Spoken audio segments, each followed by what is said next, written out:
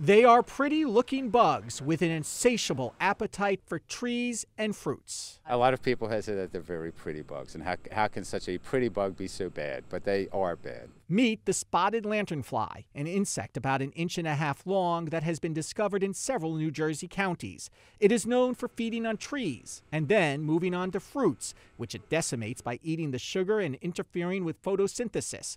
Grapes, strawberries, pears, and New Jersey's growing wine industry all could be impacted. Which started out about the size of a small tick around the beginning of May, and they kind of grow to 3/4 inch in size. Then they turn into a red form, the 4th inch star, which is about 3/4 inch or a little larger, almost an inch.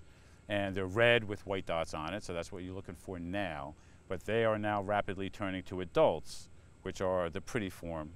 The State Department of Agriculture is working to stop any infestation from spreading. Their primary host is Tree of Heaven, which we have Tree of Heaven right here around us. That's their primary host, but they'll feed on anything, any kind of small fruit, vegetables. They've been found on. They could feed on herbs, so any kind of plant, so they can impact pretty much the whole agricultural community that we have in this state. The spotted lanternfly was first discovered in 2014 across the Delaware in Pennsylvania. They were found by a businessman who works in the stone trade industry. He found them on stones that he had imported from South Korea. The bug is native to Asia.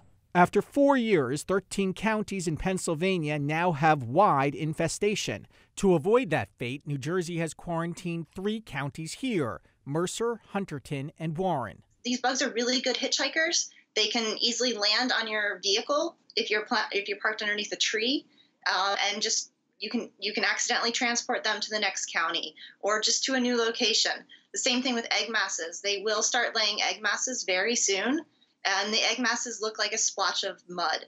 And they will lay them on pretty much any smooth surface. So the state is asking you to check your car before you go anywhere. The Department of Agriculture is also treating the bug's favorite trees with a chemical to kill them, hoping to capture the bugs in collection bins.